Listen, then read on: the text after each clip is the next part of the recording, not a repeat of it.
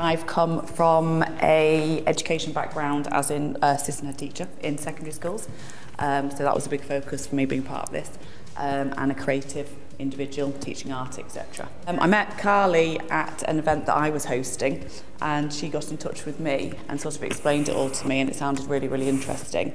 And again, sort of getting out of the house again, it's lovely that COVID sort of things, so, you know, working as a team again, as a group again, being able to put your own sort of views, you know, into practice and basically see how the whole, you know, local energy market is sort of moving forward and radically changing, potentially.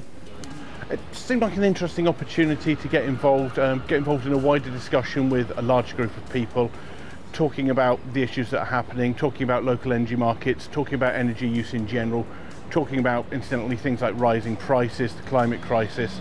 The opportunity to talk to that wider group of people, that really diverse selection of people on the panel, but also the expert witnesses being able to give us really good information about what's happening, greater context to what's happening, better terms of reference, explaining some specialist stuff going on, and really giving us more information about what's happening. As a jury, we felt that this process has been very empowering, helping us feel heard and involved. At times, some jurors found the process challenging and overwhelming, but overall, we felt a positive sense that meaningful change is possible for the Greater Manchester community. Yes, and I'm really glad I took part in it because it was an excellent few days. It was good to learn something new, and it was good to meet people. I've learned a lot, not just from the witnesses and speakers and exercises, but from the other jury members, which I didn't expect to. Yes, and it would be good to see more of this kind of deliberation process in future.